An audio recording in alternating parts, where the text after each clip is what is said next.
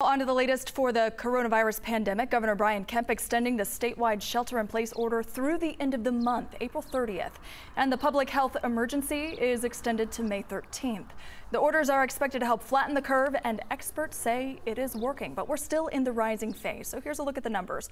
Georgia's coronavirus outbreak hit a grim milestone yesterday. The latest numbers showing more than 10,000 confirmed cases in our state. 370 Georgians have died. And we're keeping an eye on several scientific models. They show Georgia cases won't hit their peak until about April 20th. That's still about 2 weeks away. So this is why Governor Kemp wants people to stay home. We continue to remain hunkered down and prepared for any circumstance that comes our way. Governor Kemp taking drastic steps to keep you and your family safe. He is also cracking down on nursing homes where many vulnerable COVID-19 patients are dying, some by the dozens. John Shearick kicks off our team coverage. He's breaking down the governor's new aggressive measures to stop the spread. Governor Kemp saying Georgians are mostly complying with the stay-at-home order and extending it to April 30th will, he says, give it a chance to work to flatten the curve. And I don't want Georgians to take their foot off the gas. There's no question what we're doing is working.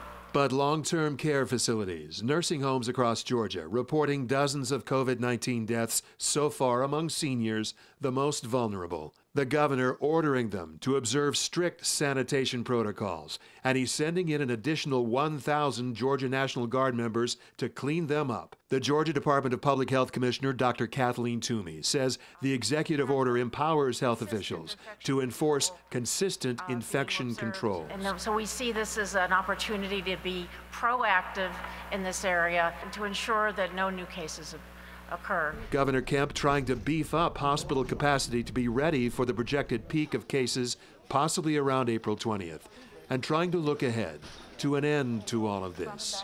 When the end is, I think it depends on how people continue to do. If people continue to practice this new norm of social distancing, it'll be sooner rather than later. But not, he says, this month.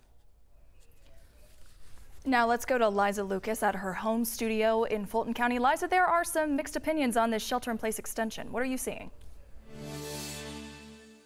That's right. A lot of different perspectives are coming in. That shelter-in-place order restricting who is allowed to work right now and who is not, among other things. And again, it's extended through April 30th. But 11 Alive is where Atlanta speaks, and a lot of you have been sounding off with your take on this issue. So Brandon is one of those who seems to support the governor's move, saying people need to stay home unless necessary. Others like Jackie also weighing in, believing that the list of essential businesses as defined by the state needs to be smaller. You can see her post from Facebook right there. And then there are others like Cynthia and others on our page that just want clarity because there's been a lot of dates thrown around recently, and we want to be clear. The April 30th date is for Georgia's shelter in place. Meanwhile, Governor Kemp also announced he's extending the public health state of emergency until May 13th, and that change allows resources to continue to be deployed to communities as needed. So the difference right there. Questions, let us know. Use that hashtag MorningRushATL, and we will work to address those on both of these orders. And just join the conversation this morning. We'll continue to follow. Christy. All right, thanks, Liza. New this morning, Bank of America awards Grady Hospital $500,000 to support the growing numbers of patients there amid the pandemic. The grant will help the patient care and in-house testing efforts to perform as many as 350 tests a day. President and CEO of Grady Health System says they are fortunate to have such a committed community partner. Our coronavirus coverage continues now with more on its impact across the metro on this Thursday morning. I'm Chinu Her. Many Americans are waiting for their stimulus checks, but the question is, when is that happening? Financial expert Andrew Poulos tells me that should happen in the next 2 weeks. He says the government is determining who gets the $1,200 based off either your 2018 or 2019 tax returns. If you need to update mailing or direct deposit info, Poulos says the IRS should have a portal up soon for you to do that. Hackers targeting hospitals during a critical period. Global authorities say attacks against hospitals from hackers are significantly increasing, and to lock down a hospital is potentially putting people in danger. Experts warn against Zoom bombing also, where hackers join in looking for information. You can protect yourself by using a password for meetings.